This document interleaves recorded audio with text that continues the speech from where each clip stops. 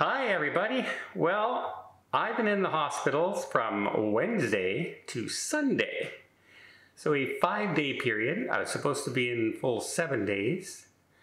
They actually could have released me in 4, but they just wanted to take 1 extra day precaution. So I think I did pretty darn well. However, I had 2 roommates.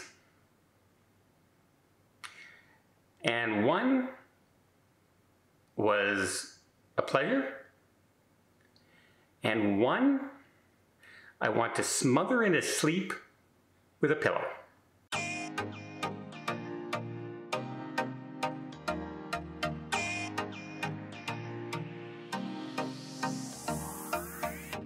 So, yeah, when I first arrived, another gentleman was in my room. It's a semi-private room. And after a while, we were talking between the curtains, and then when he'd get up, he'd say, peek in, say hi, or I'd peek in, say hi, and we would have conversations, just talking about anything, and the medical care and everything. He was very happy-go-lucky, kind of like I am, right? Very easygoing person and everything. We had differences of opinion on stuff, and as soon as we kind of noticed it between us, we kind of just dropped that topic, went on to another topic, and it was very easy like that. He gave me a book he was reading. He said, in case I was interested, I thanked him so much. I'll finish reading that. And so it was good. But luckily for him, he was able to get out of the hospital the next day. He had been in for a few days. And so he was on his way. And his first surgery was colon cancer, like my first surgery. And so I wished him all the best and told him some tips that I had and everything for recovery. But I think he's going to do fine, no problem like that. And then they wheeled in another gentleman. And there was just something. At first I thought I was put into a room with a 75, 80-year-old gentleman. You know, you hear the frail voice, and all that. Okay, and the kind of whimpering tone and everything. I said, okay, I don't see who this is and everything. Eventually I found out he's like a 40-year-old. So he's way younger than I am.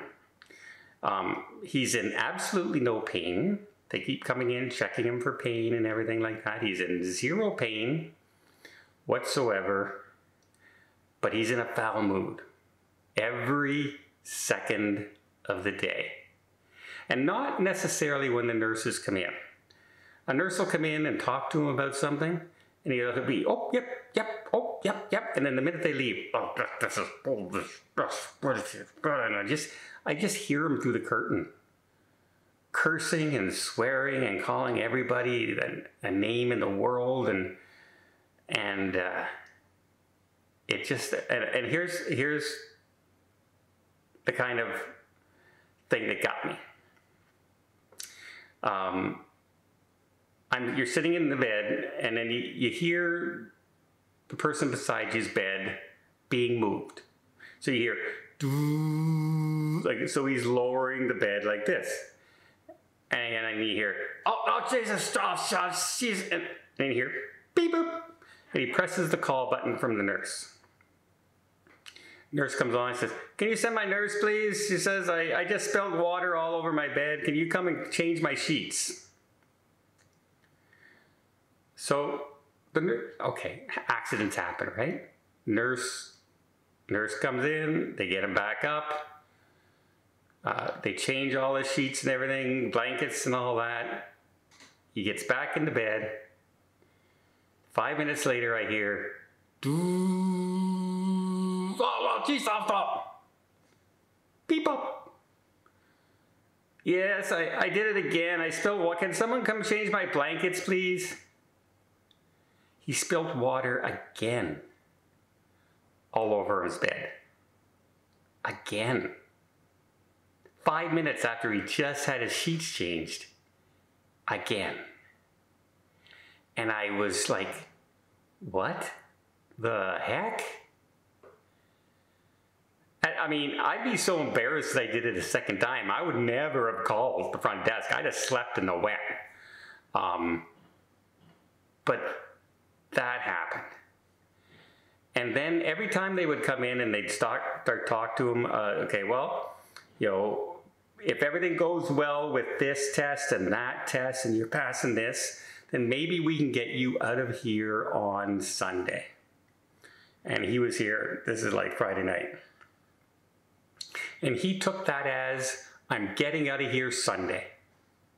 Not, if everything passes, the tests are going well, you're doing your walking and all this other stuff, you can get out of here on Sunday. And he took that as, I'm leaving on Sunday.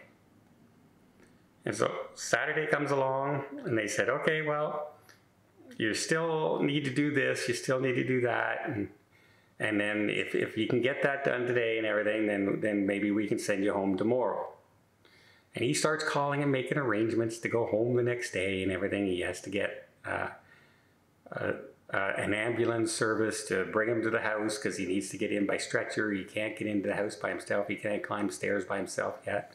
He has some sort of bag attachment on his body. I'm not sure what it's doing, but I do know this. He decided to take it upon himself to squeeze all the air out of that bag, and by doing so, he busted it. So on the second night of this gentleman being there, the first night he spilled water all over himself twice. Second night, he's squeezing the air out of a bag attached to his body. And they come in and they have to replace the whole bag and tell him not to do that anymore.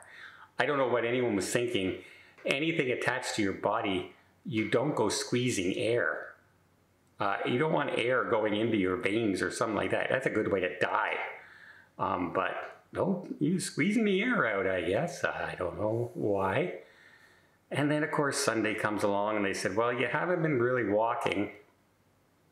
So, you know, the physiotherapy people said when you did walk, you were still a little shaky and that, and they need to see you walk before we get home. Oh, I don't need to know how to walk. Come on, I gotta get out of here, and blah, blah, blah. It's horrible here, blah, blah, blah. And remember, he's been in no pain whatsoever. They're waiting on him hand and foot. And it's been miserable in there. It's been horrible in there. And they said, well, tell you what, we'll get a couple of nurses together and we'll walk with you today. And if we see that you're stable enough to walk, then we'll release you later. So, well, I'll sign a waiver and everything. That's not how this works. You know, hospitals can't just say you can go. You can get up and walk and leave yourself. They are not holding you prisoner. You can get up and walk. But that's all on you, and the hospital can't be sued if you do that. But they will tell you if anything happens and we told you not to go, your insurance isn't going to cover you, nothing's going to cover you. That was your stupidity. But he hemmed and hawed, and then he called his wife. And I got to say, good on her.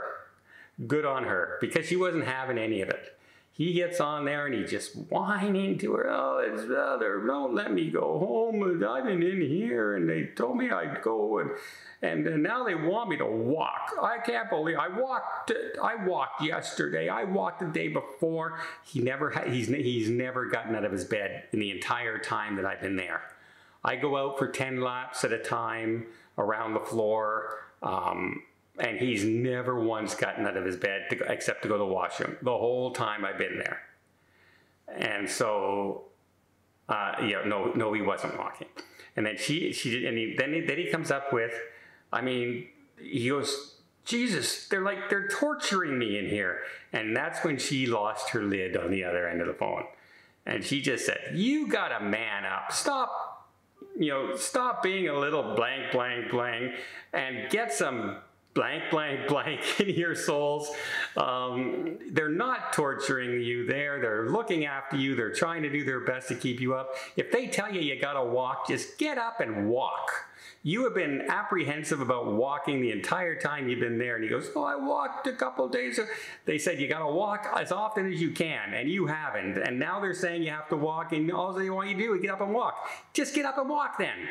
And she just laid into him, and I'm on the other end of the curtain going, yeah. And put it this way, I left the hospital and he was still there. And had he just done what he was asked to do, he probably would have left actually the day before. But no, he just sat there and decided to be miserable. And I have no sympathy for that. He's a young man, just was looked after in a hospital, probably saved his life, and he couldn't be bothered to do a few simple things. And just sat there and moaned and groaned and complained the whole time. The whole time. And then that thought to me, well, when the doctors came to me and said, "Oh, it was really nice having you here. You always seem like a happy person." Well, if that's an example of an average person in the hospital, then I must seem like a hospital patient of the year, because this guy was driving me nuts. And I didn't have to service him. I didn't have to look after him. I just had to listen to him. And I tell you, I don't know how many times I looked over at him and he was holding a pillow in my hand. I just felt like, here, I'll put you out of your misery. I just don't get it. I just don't get it.